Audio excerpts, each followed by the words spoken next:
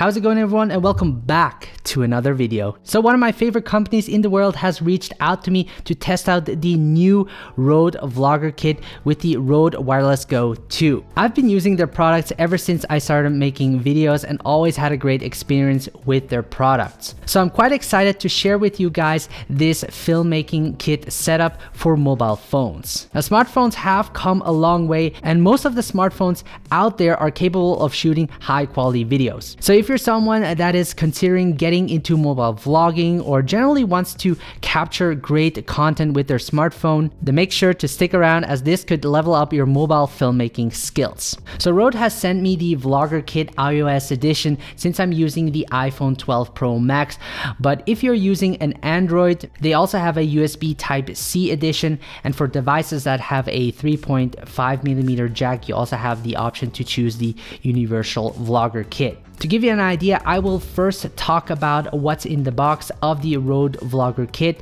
and Rode Wireless Go 2. Show you how I set it up with the iPhone 12 Pro Max, some test footage, pricing, and my final thoughts on it. Keep in mind that all the products mentioned will be in the video description below, as well as a timestamp if you want to skip or go back to a particular part of the video. With that said, let's jump into the video. I would first like to start off by showing you what's in the box of the Rode Vlogger Kit. So you will get the Rode VideoMic Me-L, which is a directional microphone that helps capture better audio by reducing the noise in the background. You will also receive a windshield that helps block wind noise, and the built-in microphone on smartphones produce decent audio quality, but when facing windy conditions outside, you won't have the option to add a windshield to the built-in microphone, and therefore will have unwanted noise in your audio. For me, good audio is very important, as it's half the viewing experience, even if the video quality isn't that good. You will also receive a rubber clip to better support the microphone, a smart grip made out of metal to mount your smartphone, and a tripod for handheld or static shots. The tripod also has a ball head for positioning your camera in different angles. You also get a micro LED on camera light to better light your shots, as well as a diffuser for a more softer lighting. You will also get 8 colored filters for creative use and a USB-C cable to charge the LED light. Rode has also provided me with the Rode Wireless Go 2 for a hands-free setup, which is a compact dual-channel wireless microphone system. The Wireless Go 2 is not included in the Vlogger Kit and has to be bought separately. But what I really like about it is not only the great audio quality, but also the small size and how extremely versatile it is to use. But I will talk about that more later. In it, you will receive 2 transmitter, 1 receiver, 3 furry windshields, a USB-C and a USB-A cable, a TRS to TRS cable for analog outputs,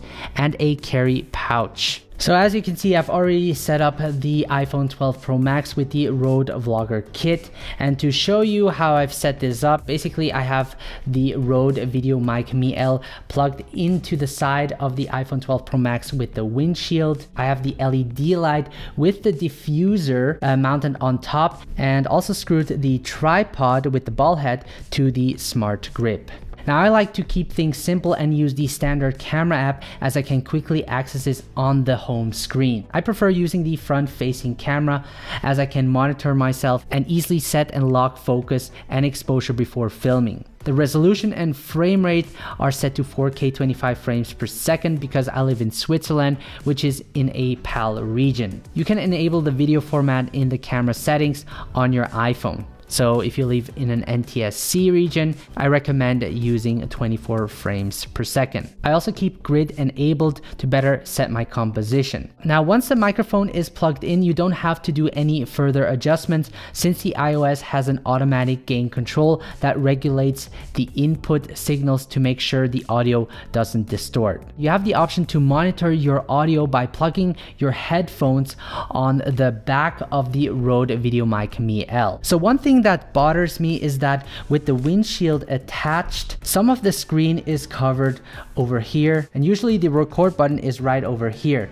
But what you can do is you can easily press the volume key to trigger recording. As for the LED light, there are 3 output levels. I like to keep it at the first level, and I only use the LED light if there is not sufficient light, for example if I'm filming indoors. Now I always keep the diffuser attached as this produces a more pleasing look on my face. I'm gonna use the built-in LED light so that you guys can see how it looks like. This is level 1, level 2, level 3. So this is how it will look like with the LED light on. The LED light lasts around 4 hours, which is more than enough for my usage. Let me now show you how it looks like with the Rode Vlogger kit. Hey, what's up guys? So I'm in the middle of Zurich. I'm here with George.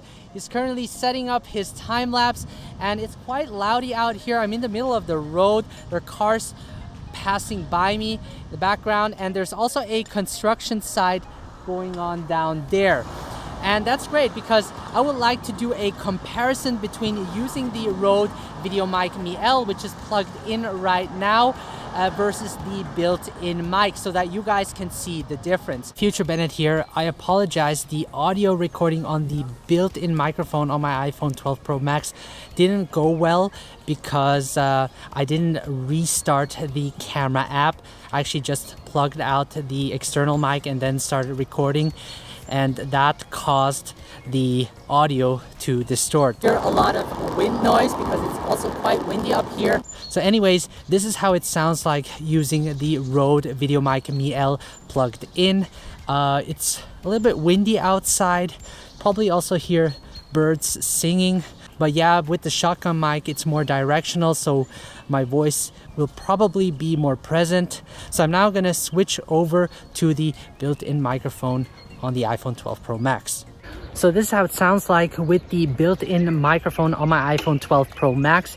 It shouldn't sound that bad because there's actually not a lot of wind noise going on. You might hear a little bit more ambient noise. When there's a lot of wind, you should get an external mic with a windshield because that will help improve the audio a lot. So let's now head back. For the hands-free setup, I've set up the Rode Wireless Go 2 on top of the cold shoe mount and connected with my iPhone using the Rode SC15, which has to be purchased separately. I then add the furry windshield, clip the transmitter onto my shirt, turn on both devices, and I'm basically ready to shoot. A second transmitter is also included, which is perfect for recording 2 audio sources at the same time. If you're traveling with a companion, this could be quite useful for filming yourself and the second person from different distances and maintaining a good audio quality. Okay guys, so we're now using 2 transmitters. I have the second channel hooked onto George, and we should have 2 audios running right now. So George, what are you doing? I'm trying to shoot a time lapse here, but the clouds are not moving very well. Yeah, that's true. And as I walk away, I can still hear, or you guys can still hear George pretty clearly. Hey Benett, where are you going? See? The Wireless Go 2 can operate up to 7 hours, and the transmission range is 200 meters, which again is more than enough for my usage. If you additionally want to mount the LED light, you will have to get the Rode DCS1, which is a dual cold shoe mount. When using 2 transmitters for vlogging, I like to keep the audio split instead of merged, which allows the audio to be recorded separately. I can adjust the settings in the Rode Central app, which is a great feature Rode added for more control over the Rode Wireless Go 2. Also, when recording in audio split tracks, I can selectively mute or lower one person's audio. So if you're out of vlogging with someone, both having a mic on, you can decide how you want to hear the audio in your final edit, which is amazing. Another great feature I have activated is the backup recording, which records the audio on the internal storage of the transmitters. Each transmitter can record up to 24 hours of audio. Once turned on, it will automatically start the backup recording, and if the memory is filled up, it will begin deleting older files, which is great. This way I don't have to worry about it. The recordings can be accessed through the Rode Central app, where it can play back and export the files. So using the Rode Vlogger Kit has been a great experience. You have everything you need to film a great vlog. The simple setup makes it very easy to vlog. This way I can focus more on storytelling. I also like the versatility of this setup, as I can use the Rode Wireless Go 2 for a hands-free setup and can also include a second person in my vlog and film from different distances while maintaining good audio quality. The idea of vlogging with a smartphone is great because the video quality is good, the setup is fast and doesn't feel heavy and looks more discreet since everyone carries a smartphone nowadays. The Rode Vlogger Kit is available for around $145, the Wireless Go for $299. You will definitely get a lot of value for its price, and it doesn't have to be just vlogging. You can use the Vlogger Kit and the Rode Wireless Go 2 for live streams or for your YouTube videos. This package is designed for a high quality video and audio recording to a smartphone. But of course, you can also use the Rode Wireless Go 2 with a larger camera as well. But for me, this setup feels complete. Let me know in the comments if this video was helpful, and make sure to leave a like and subscribe so that you don't miss out on the newest filmmaking tutorials. Follow me on Instagram at Benett Graezer, and for those that are new to smartphone filmmaking, make sure to download my free smartphone filmmaking guide, where I will show you the tools you need to get started. The link will be in the video description below. Before I end this video, I just wanted to thank you all for being part of this big community. We're soon reaching 40,000 subscribers, and this journey has been amazing so far, and I get a lot of questions but also messages from you guys saying that my videos helped you a lot, and I'm super grateful for that and happy to see that I can somehow help you guys get better at filmmaking. So keep it up. Thank you so much for watching. Stay creative and have a good one.